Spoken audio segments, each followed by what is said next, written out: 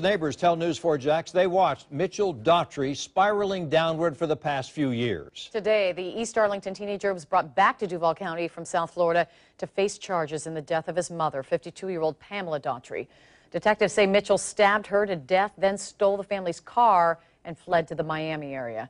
Channel 4's Francesca Amaker spent the day speaking with the Daughtry's neighbors in East Arlington. Francesca, they just must be so shaken up.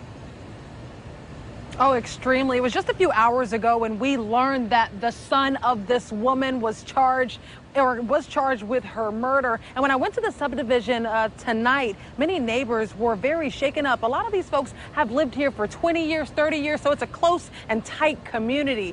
But when I told them about how the son was charged with the murder of his mother, many were shocked, but others said he showed signs of being troubled. Today, this neighborhood is silent.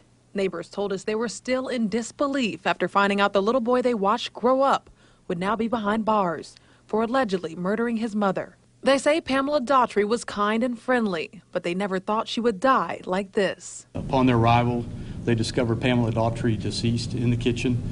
She had been stabbed multiple times and was covered with a blanket.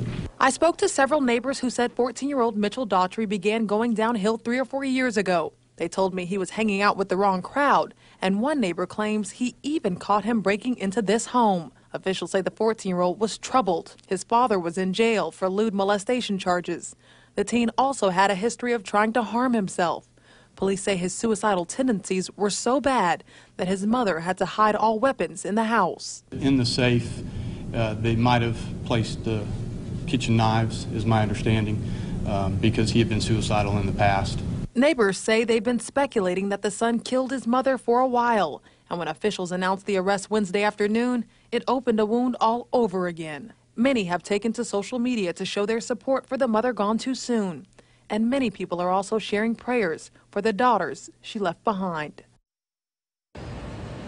Now again, police are charging Mitchell with auto theft and the murder of his mother. There's been a GoFundMe account that has been set up, and of course that link can be found on News 4 Jax. Also coming up at 11 o'clock, I speak with a family counselor about some signs that this boy could have had leading up to the killing of the alleged killing of his mother. For instance, he put a blanket over her after he stabbed her multiple times. We speak to this family counselor about that. That's coming up at 11. Right now, reporting live at JSO.